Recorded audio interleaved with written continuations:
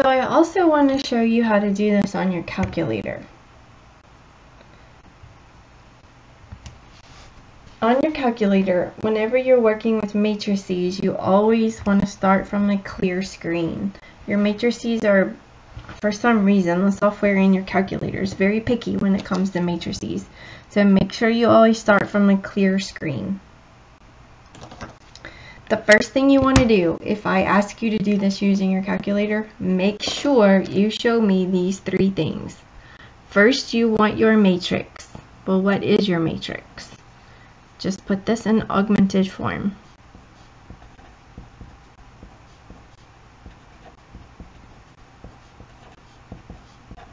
Double check, make sure everything is right. So this is part of the solution if I am asking you to do this on your calculator if it comes test time. So now that we have our matrix, you'll see on your calculator you have matrix right there. It's just above the inverse button, right? Matrix. So you're going to do second matrix. We're going to edit a matrix. I'm just going to use matrix A. This matrix is a 3 by 4. So you have to enter 3 by 4. You can just push 3 enter, 4 enter. Now you just enter all of those elements and you can do 1 enter, 1 enter, 2 enter, 11 enter, like that.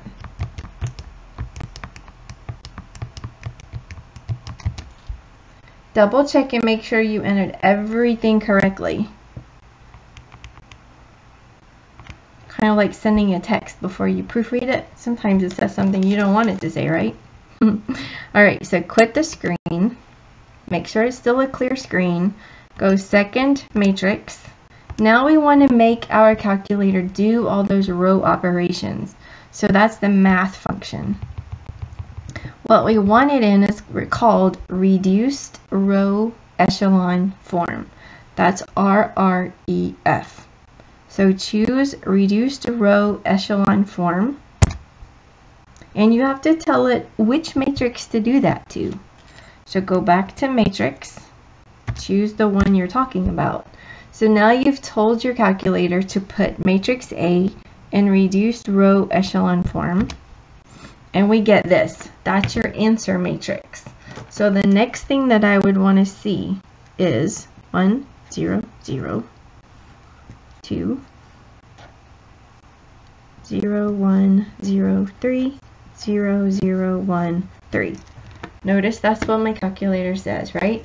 Now the calculator doesn't have this augment in there.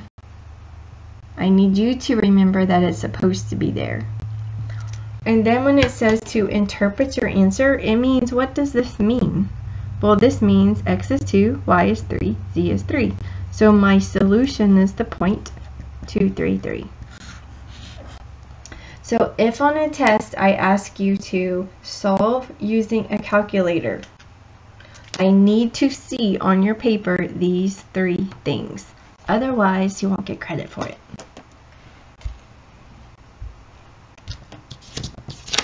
So what if on your calculator you see some of these show up as your answer matrix? What would these mean? If you saw this on your calculator, what would it mean? Well, this means x equals -6, y equals 8, z equals 3, right? So this actually means -6, 8, 3. Okay, so what does the next one mean? If you saw that on your calculator, what would it mean? Well, that means x is -6, y is 8, but what about this bottom row? That means 0 equals 3. Is that a true statement? No, and in that case, there is no solution. Okay, so what about the next one? What would it mean? X equals -6. This actually means y plus 2z equals 8.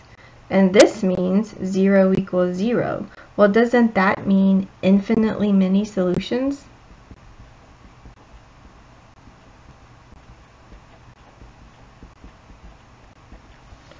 It does mean infinitely many solutions, but we have to say what those solutions are. Well, we already know that x is -6. That's given to us. This next line tells us that y plus 2z is equal to 8. I could actually solve this for y very easily by subtracting a 2z from both sides. So y is equal to 8 minus 2z. Well, remember we have an x, a y, and a z in our ordered triplet. Well, we know x is -6. Y is 8 minus 2z. Since this has a z in it, this doesn't have any variable. It doesn't need to because we were told that it's -6. This has a z in it, which means in the z place, we just need to put a z. So this is our general form of the ordered triplet for the solution to that system. So what about this next one? What does it mean?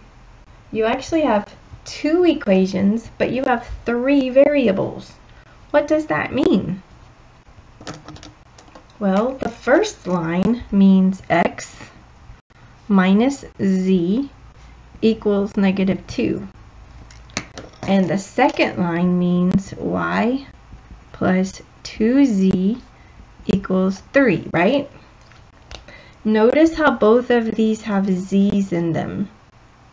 Since they both have z's, let's solve for the other variables. Doesn't this one tell us if we move the z over, we get x is equal to z minus 2, right? And this next one, if we move the 2z over, this one is saying that y is equal to 3 minus 2z. Just move the 2z over. So we have x in terms of z, and we have y in terms of z. That's going to tell us that x is z minus 2, y is 3 minus 2z. Both of these have z's, so we just need a z in the place of z. So we have infinitely many solutions. We actually have 2 planes. These 2 planes are intersecting in a line. Kind of like if let's see if I can do that. If we took this piece of paper, so we have a plane and we have this plane, right? These 2 planes are intersecting in that line right there. And that line is represented by these points. Okay, number 5. What would it mean if you saw that on your calculator? Well, it would mean that it's not in reduced row echelon form. This is just in echelon form or reduced echelon form. Row echelon form. I'll get it right in a minute. That just means that there's not a 1 right there. We need that to be a 1. So we can finish it by saying row 2 divided by 2 will give me a new row 2. So let's do that. Row 1 stays the same, but everything in row 2 gets divided by 2. Now it is in the correct form, and we know that our solution is the point 9, -4. So if you use your calculator, you do need to be able to know how to interpret what you see on the screen.